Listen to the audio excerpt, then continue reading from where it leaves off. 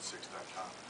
It's a 355-page report that deep dives down into our most critical defense supply chains and looks for vulnerabilities to foreign exploitation, but also natural disasters and dumping and other economic practices that our industry at large, but our defense industry specifically, are subject to. And so the observation, or one of the conclusions that we came up with is we, the United States, need to make sure that our defense industrial base supply chains, especially our most critical ones, are under our control and not subject to the control of our strategic competitors. It makes no sense to allow our strategic competitors to control the defense supply chains for Hellfire missile propellant, for example, or for the advanced magnets that make a smart bomb go to its target.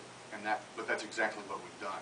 So we did this deep dive into the supply chains, and we applied a risk management process to which ones are the most critical, and we say, based on our risk assessment, it either makes sense or doesn't. And I mean, just to draw another comparison, because I want to bring this back to energy security for just a second.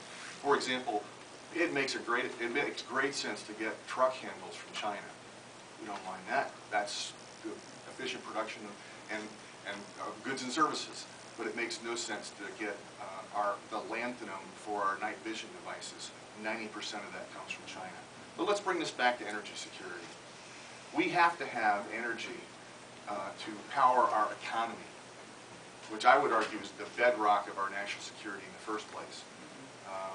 And if our economy is not strong, robust, and it's not growing, we are not going to exercise not only world leadership, we're not going to exercise prosperity for our people, which is the most important thing. So we've got to have energy for our economy.